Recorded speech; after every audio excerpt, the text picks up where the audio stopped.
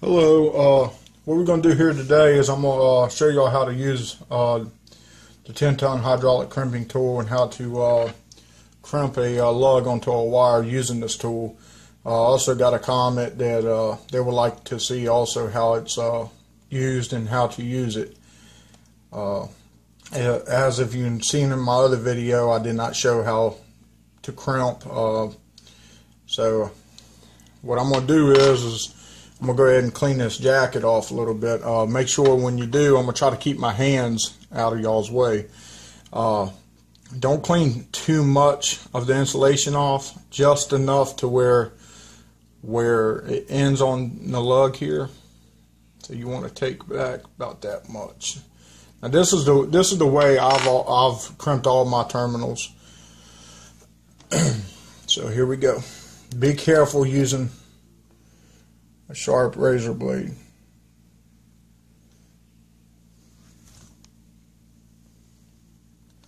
And try not to cut any strands of wire off. And just work with it a little bit. Take your time.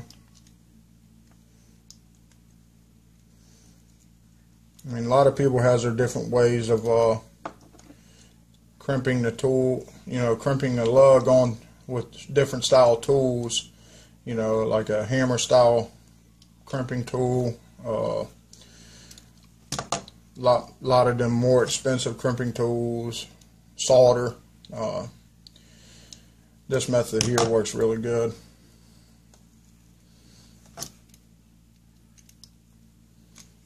And like I said, just take your time, work with the jacket a little bit, and it would come off.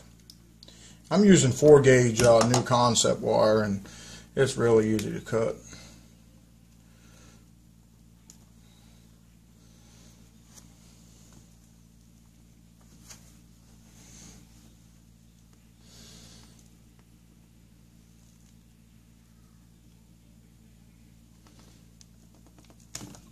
There we go.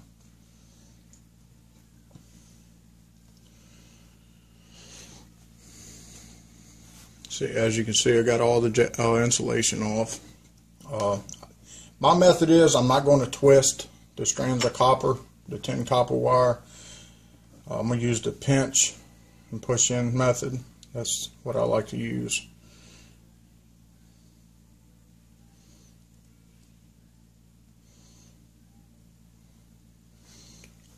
There's no wires hanging out at all.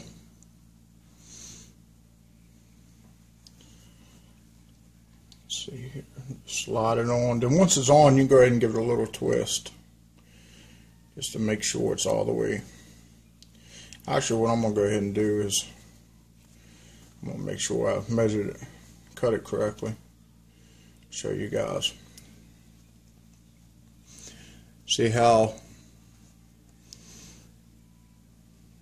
it's about where you want it. So let me go ahead and put it back on. And like I said, use the pinch and push in method. Try to get most of it, or if not all of it. I mean, it will take some messing with, but it can be done. I've did all my wires like this.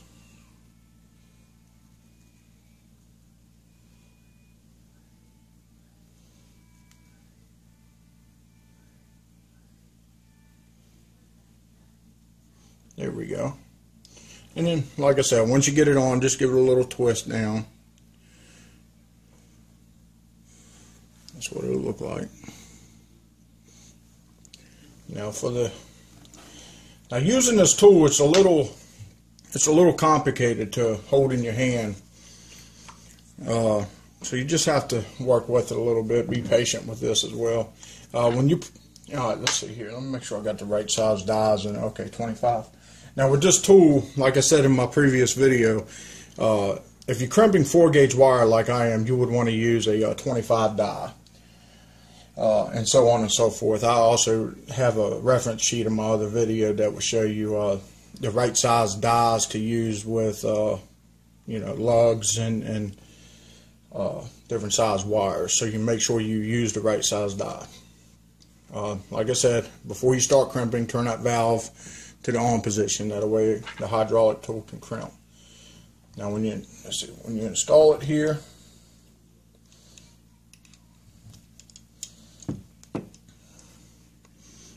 make sure, once you just get it tight a little bit. Just make sure you got put a little bit of pressure on it. That way you have it in the right position you want it.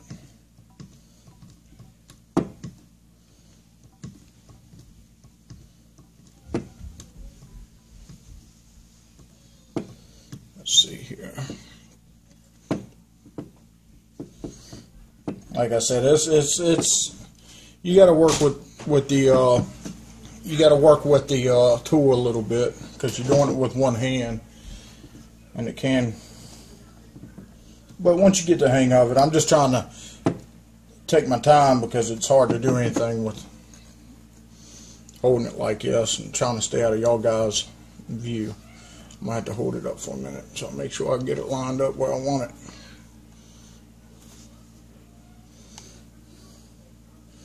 Yeah, that'll work. Alright, that's where I want it, so I'm going to go ahead and start crimping down. And once you get a little bit of pressure on the lug, go ahead and hold the back wire, and as you're crimping it, just apply a little bit of pressure. That way, all the wire can get in. Just go ahead and crimp it.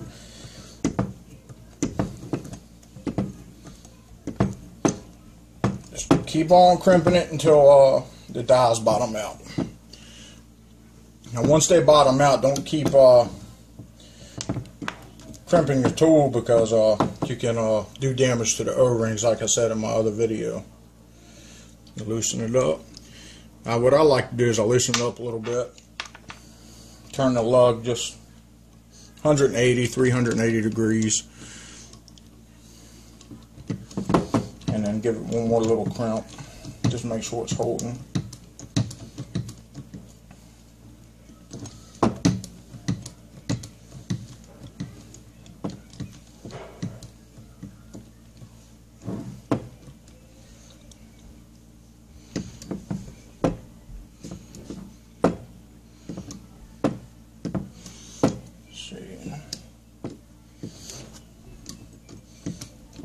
And again, let me make sure that's where I want it.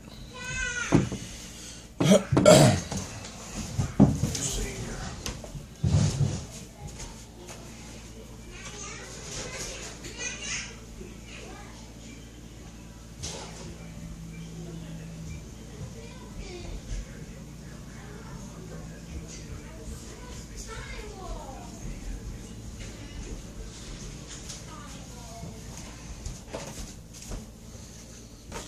Alright, sorry about that, I had to give me something to drink.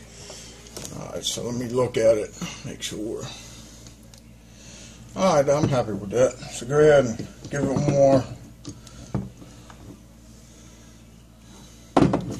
Actually, loosen it up just a little bit.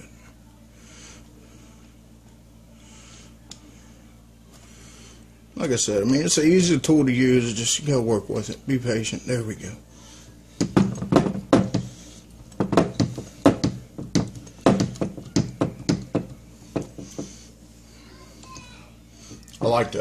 I like the way these things crimp better.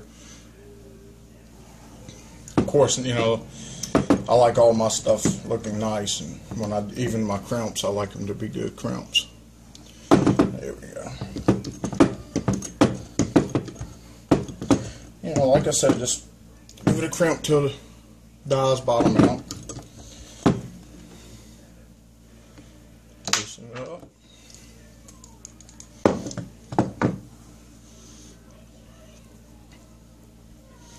And you are not getting that lug off. I pulled on it. And that's the finishing with the crimp. And what I like usually do, I got the adhesive shrink wrap.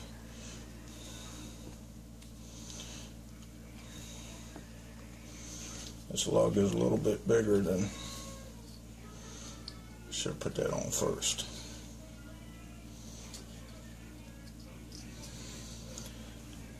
I usually don't use these big of lugs, but I used all my little lugs, so this the only lug that I have left.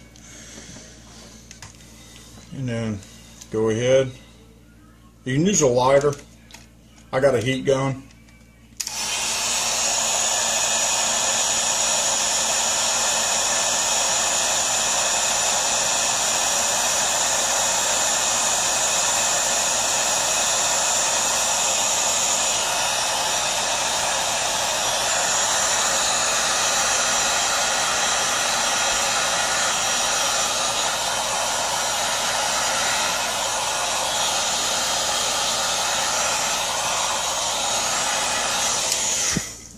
I'd rather use a heat gun. A lighter, it tends to leave a residue from the, the fumes from the lighter.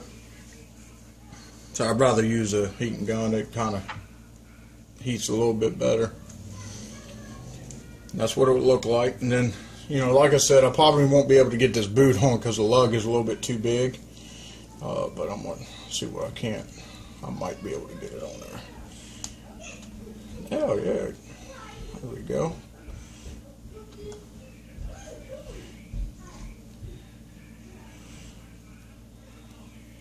And that's what it will look like. Sometimes the lug is a little bit too big, but this boot went on